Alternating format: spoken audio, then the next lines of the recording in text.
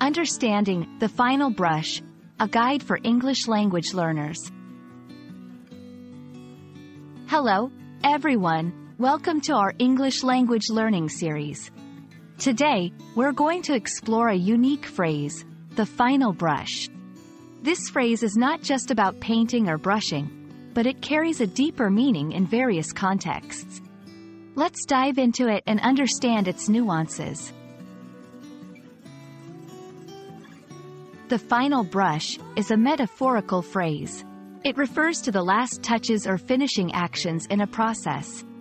Imagine an artist adding the last stroke of paint to complete a masterpiece. Similarly, in everyday life, the final brush can refer to the last efforts you put into a task to make it perfect. To understand the final brush better, let's see how it's used in different scenarios. 1. In art, an artist might say, "I just need to add the final brush to this painting," indicating the last stroke to complete their work. 2. In writing, a writer might use the phrase when finalizing a piece, saying, "I'm giving my article the final brush."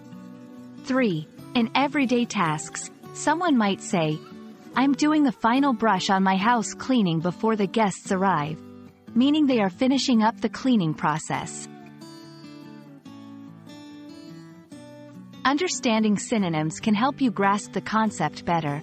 Similar phrases include the finishing touch, the last lap, final adjustments. These phrases also convey the idea of completing something with care and attention to the final details.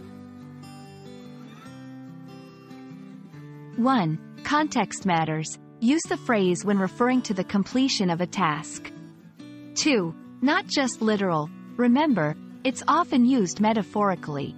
3. Practice. Try using the phrase in different contexts to get comfortable with its usage.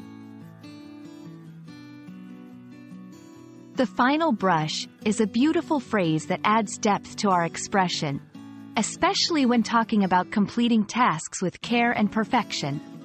I hope this video helps you understand and use this phrase effectively in your English conversations. Thanks for watching, and keep practicing.